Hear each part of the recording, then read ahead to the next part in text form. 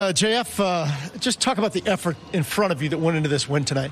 Yeah, I mean, all game. I think second period they came with a push, but we believe in ourselves. We responded in the third period and we try to shut things down. And it's a huge win for us. A lot of effort went into it, and it's a great effort from everybody. You certainly saw a lot of activity yourself in that second period. How do you handle that when it's coming at you in that type of almost a barrage coming your way? Yeah, I just try to take it one shot at a time and not focus on what was coming at me next. I wanted to stay in the moment, and that way I was able to conserve my energy and focus on the next save. Jeff, we all know what kind of skill that Toronto team has. Is that something that's in the back of a goaltender's mind, or do you not care? You just look at it, what pucks are coming at you? I think it's important to know their tendencies, but at the same time, it's still the hockey game, and my game doesn't change. I need to square up to pucks and challenge when I need to, and be patient on shots, and that way I trust my Ds. They're going to do the job to box guys out to let me see the puck.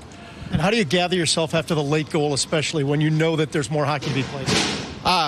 Believe in this group. I think they haven't been here much, but I've watched games and they've done it times and times. So they never give up, and that's just an example tonight. Yeah, how thankful were you that Patrick took care of things in 20 seconds of that overtime? You didn't have to do much work there. Yeah, it's always fun when you can score an early overtime goal, but I was ready for it and I was up for the challenge. 2-0, man. How's that feel?